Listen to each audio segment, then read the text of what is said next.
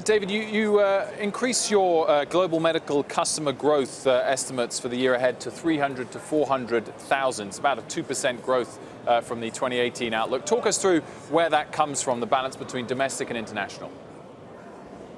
Sure, Wolf. Broadly, that's a domestic number. We talk about our international business beyond that. We've been fortunate that we've organically or without acquisition grown our medical customers each of the last 8 years, and we'll step into 2019 with another very attractive growth year. It comes from commercial employers in the United States, first with outstanding retention, and then good new business ads for small, medium, and targeted large employers. So we couldn't be happier with that outlook. I noticed in some of the analyst write-ups that the range you've offered, 300 to 400,000, is tighter than normal, and some suggesting that you therefore have less confidence you're going to be able to come in at the top end and beat it. Is that a fair assumption? Oh, I wouldn't read into that at all. We have a track record of outstanding result delivery. And again, we have 8 years of successfully growing that business.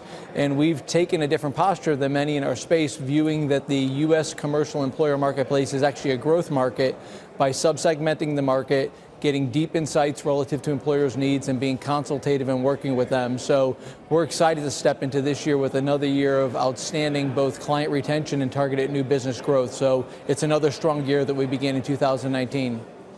I mean, let's talk about the deal, which this is the first time we're talking to you since you closed the big Express Scripts deal. David, talk to us about how consumers are going to be impacted and whether they're actually going to be able to see lower prescription drug prices as a result.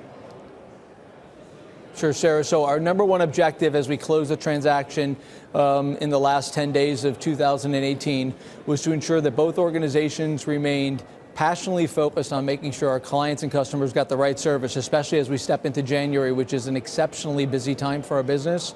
And through the first 7 days of the year, the results are outstanding. So number one is make sure smooth, consistent delivery of our promise, because both companies have a great track record of delivering that. Two, both companies are delivering very strong medical cost results or slowing the rate of growth with outstanding clinical quality programs. And as we step into 2019, we'll begin to get the additional contribution of the business. Very importantly, Sarah, when we announced the transaction, we said the preponderance of all the medical and pharmacy cost savings would go to our customers and clients to improve affordability, while the administrative cost savings would come to our shareholders. So a benefit to the shareholders, but a significant benefit to the customers and clients, and that'll start in 2019.